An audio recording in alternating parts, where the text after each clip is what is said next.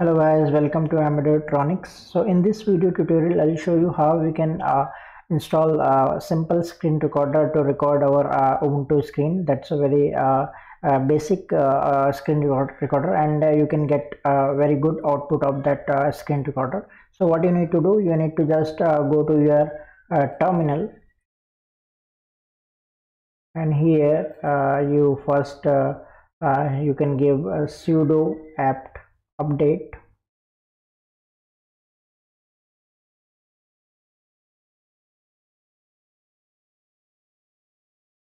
And now you can give sudo apt install simple screen recorder. So here we go, we can say yes, and here it is installing.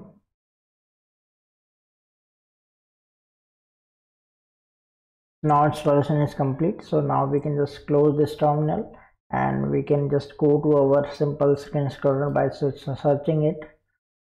So here we go, this is the icon of the simple screen recorder. We can click on it now, and here it is telling us like you are using a non-X11 Windows system. It means it's Wayland, which is currently not supporting by simple screen recorder. So several features will most likely will not work properly. In order to solve this, so what you have to do, we have to log out, and we have to just log in with the Xorg, which is the legacy display server of our Unix. So that way you have to log in. So what will you do, we will just first close this thing, and we will just log out from here, and after logging out, we will just select the Xorg display server. Okay, so we will just click on this logout, and as soon as we will click on the logout, we will see the logout screen here, and here in this we have to click in our username. We will see this gear icon here. Here in this gear icon, we have to just click, and we have to select the first one is the Wayland, and the second one is basically the Xorg legacy. So we can easily switch. Right now I'm in that Xorg itself, and we will just now re-log in.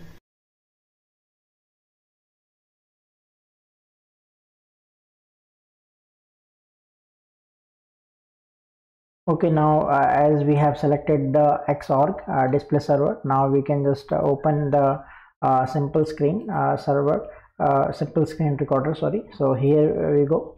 So now as you can see, now that pop-up window is not coming, so it means things are working now. So now we can here record the entire screen. This is the resolution, so you can select from here, and record a fixed rectangle, follow the cursor, and all. You can select whatever the requirement you have. Frame rate, I would suggest you can keep it 30, and if you want to record cursor, you can click on it, and record audio. Here we have this thing, and in this case backend, you just select ALSA, and source will be default source. So now we can continue, and then we can just give the output profile is there. Before there, this input profile we have to give. So this is initially it will be none in your case, because once I had actually installed this thing, that's why it is showing videos. So we can give a profile name by selecting this, by giving like a new, and then give a name here, and then that name, like I had given videos. So this way this thing will come, and after that we'll just click on continue, and here we can just browse the path and file name, and we can container here we can give like the mkb file or mp4 file, or whatever the file format name we can give. So mp4 I'm giving. So this way we can just continue now. And here also the output profile, you can select the high quality, intermediate, or anything. Like I'm selecting YouTube right now, so we'll just click on continue. Okay, sorry, we did not select any output file. So here we can give the path name like this thing, home on desktop videos, and we will give the file name as video one dot mp4, let's say. For the mp4 only we are recording, so we can hit continue, and here we can start recording. And as soon as you will just record, and it will just click on record, it will just start recording.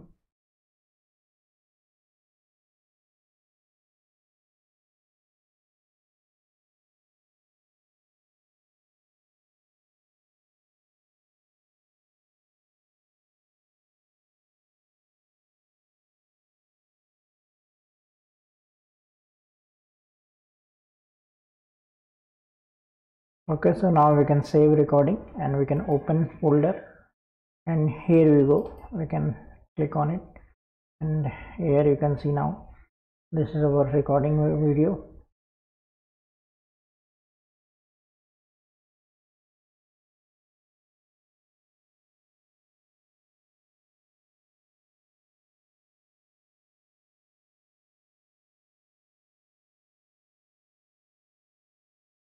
So I hope you like this tutorial. If you have any doubt regarding this, just feel free to comment us below. Thanks for watching this video.